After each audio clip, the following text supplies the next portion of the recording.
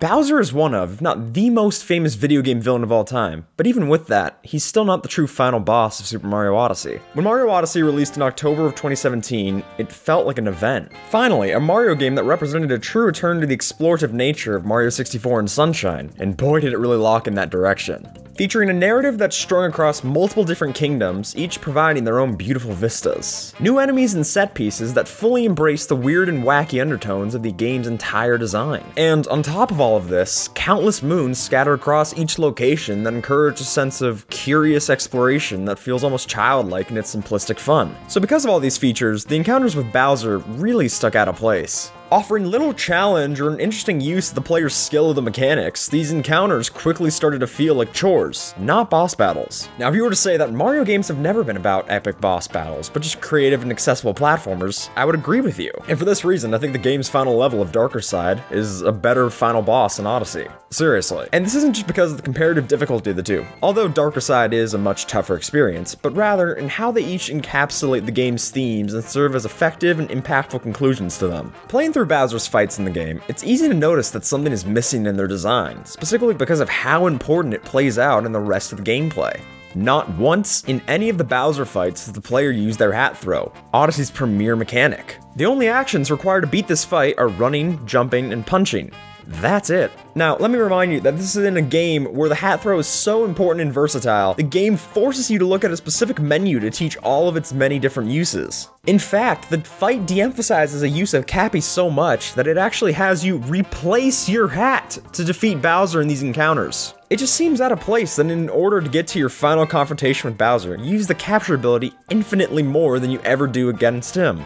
I'm a firm believer that bosses, especially final boss battles, can serve as a perfect culmination of everything the player has previously learned, providing a pseudo-narrative through line that the player actually gets to experience through the gameplay. Darker Side, rather, puts this mechanic into a driving position and requires the player to master their use of Cappy to progress. Now, while you have your obvious examples, such as the captures of your cabbage-looking uproot, the sentient lava bubbles, or the ridiculously adorable Pokios, this also manifests itself in the more subtle uses of your cap as a way of course correction. Be it saving yourself from a jump, or even just allowing quicker movement, the level is designed to reward the player directly for understanding the mechanics taught for the past several hours of play. This is important, as the entirety of the game leading up to this point very much feels like building up a robust toolbox of different interactions and moves performed with Cappy, so Darker Side provides the perfect opportunity for players to finally show off. On top of this, the simple nature of Nintendo's gimmick-focused design philosophy is that the game design repeatedly and consistently relates back to how the player interacts with this one central mechanic. So having any form of conclusion that does not prominently demonstrate this is a disservice to the prior level design, as well as the player's experiences from those earlier moments.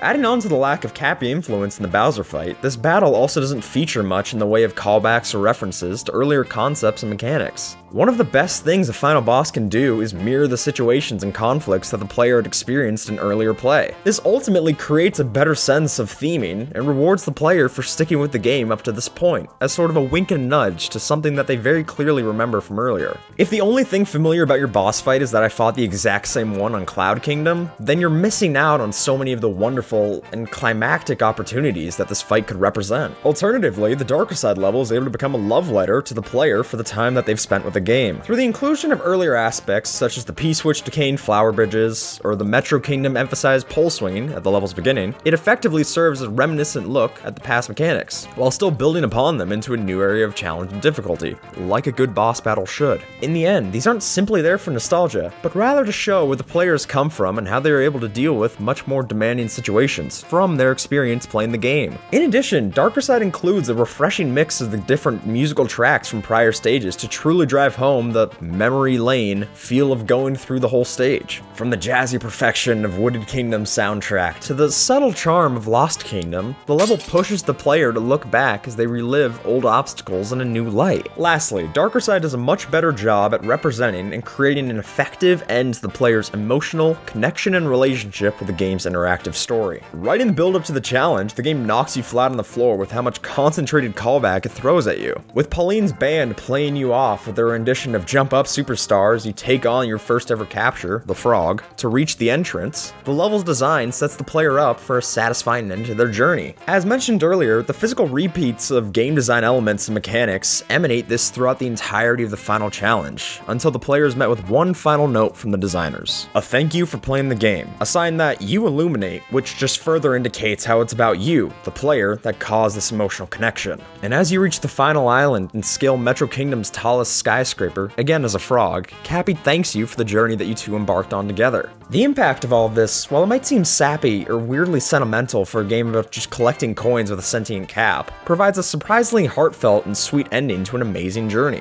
And that really is what all these aspects of design point back to. The game is an epic journey, an odyssey even. Darkerside is able to challenge and then send off the player with a final taste of the game's themes, in a way that's just not seen at the end of any of the Bowser fights. For while beating Bowser might have been the end of Mario's story, Darkerside truly concludes the player's journey. So to finish up here, I think the main lesson that Darkerside can teach us is how a final challenge can exist without being just some tacked-on fight. It's painfully common in Mario games to have the final Bowser confrontation feel completely detached from the rest of the game's mechanics. For example, in Sunshine's giant tub fight, all of the interesting water jet mechanics with FLUDD are replaced with what equates to just a glorified ground pound. But if Darkerside proves anything, it's that a game can end with a satisfying conclusion to its themes and ideas without feeling out of touch with the other 99% of the gameplay. So if the future Mario games were to take any note from this video, it'd be to let Bowser just play games with his son, and instead give these games a proper platforming send-off. Hey there, thank you so much for watching this video. I really appreciate it. Mario Odyssey was easily my favorite game of 2017, so getting to talk more about its design is just a complete joy to me, so I had a lot of fun working on this one.